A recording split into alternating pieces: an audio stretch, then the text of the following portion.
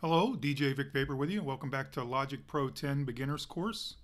And in this lesson, we're going to take a look at the vertical auto zoom feature right here. This guy right here. One of the last buttons for us to pretty much cover. We've done a good job of covering pretty much everything on top of the board here. Vertical auto zoom. So right now you can see my tracks displayed. You know, the small little arrangement we've been working with throughout the course here, and they're all kind of nice and neatly organized right here. So when I click on vertical auto zoom, watch what happens.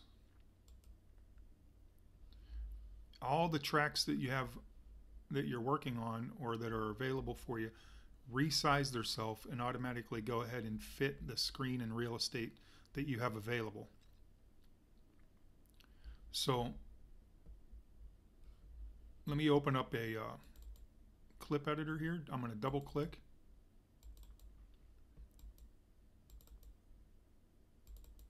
Well, let me take this guy off actually.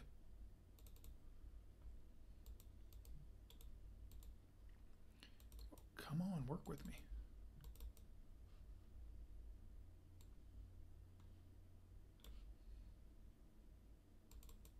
There we go.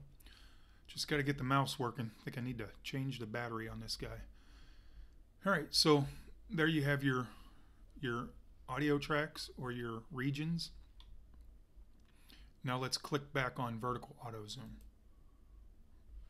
What happens now is if I move the bottom portion, the editor below, if I resize it or move it around in any way, do you see how the real estate up here kind of, it doesn't disappear or get pulled over.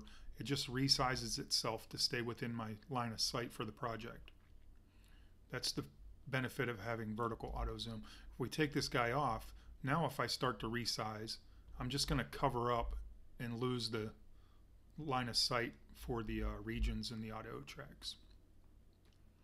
So vertical auto zoom, just kind of a nice way to keep your screen real estate, you know, depending on what you need to see in your arrangement or in your project, all right here in front of you.